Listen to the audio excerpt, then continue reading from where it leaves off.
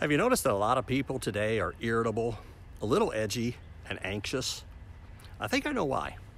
Hey friends, this is Pastor Ron with this week's Message of Hope. Well, it's not your imagination. Anxiety levels are soaring, anger is everywhere, and there's just a general dis-ease in our culture right now. Notice, those are all conditions of the soul. Could it be what we're feeding ourselves is the cause of this malady? Back in 1992, the United States Department of Agriculture produced its first food pyramid. You've probably seen one. At the bottom are the foods we should eat a lot of. Healthy things like vegetables, fruit, and whole grains. And then, as it ascends to the top, you find the less healthy foods, which we should have less of, like red meat and sweets. A book I'm reading now is called The Wisdom Pyramid. The author makes the point that what is true for the body is also true for the soul. There are healthy things we should ingest a whole lot of, like time in God's Word and prayer and relationships in the body of Christ.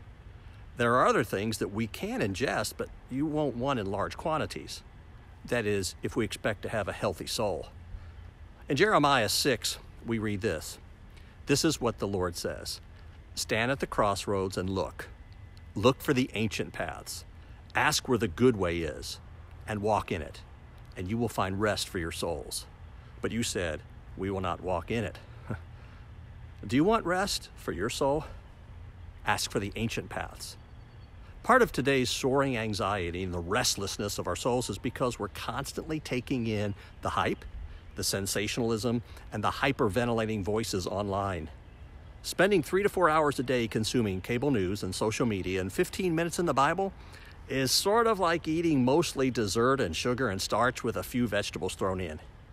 If all we eat is fast food, our bodies are going to feel it. And the same is true for our souls.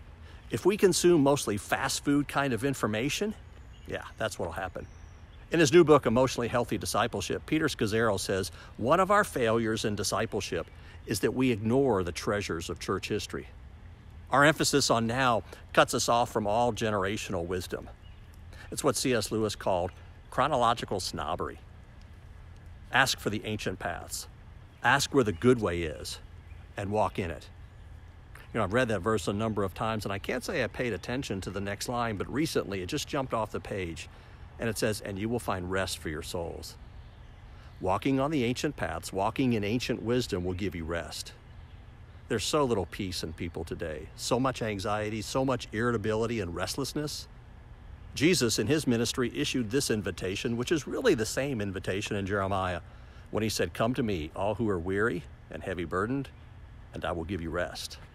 That's an invitation to abide in him. Let me cut to the chase. Spend less time in current events. Spend less time watching news. Spend less time scrolling through social media, and spend more time walking the ancient paths, reading scripture, reading books of wisdom, listening to the wisdom of previous generations. Instead of spending 3 to 4 hours a day in what's happening now and 10 minutes in God's Word, flip the equation and see if God isn't true and that your interior life gets healthier. Well, sorry, I should have introduced you before. Please allow me to introduce you to John Wesley, founder of Methodism. Mr. Wesley has been a mentor of mine for much of my life. During the craziness of this pandemic, I prayed his covenant prayer almost daily. And I want to pray it now for you.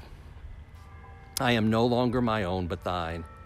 Put me to what thou wilt, rank me with whom thou wilt. Put me to doing, put me to suffering. Let me be employed for thee, or laid aside for thee. Exalted for thee, or brought low for thee. Let me be full, let me be empty. Let me have all things, let me have nothing. I freely and heartily yield all things to thy pleasure and disposal. And now, O glorious Lord, Father, Son, and Holy Spirit, I am thine and thou art mine. So be it. And the covenant which I've made on earth, may it be ratified in heaven. Amen. Friends, that prayer, that's what's called ancient wisdom. Walk in those paths and find rest for your souls. Jeremiah says some won't do that. You, on the other hand, be among the wise because you walk with the wise on the ancient paths, on the good way. Amen.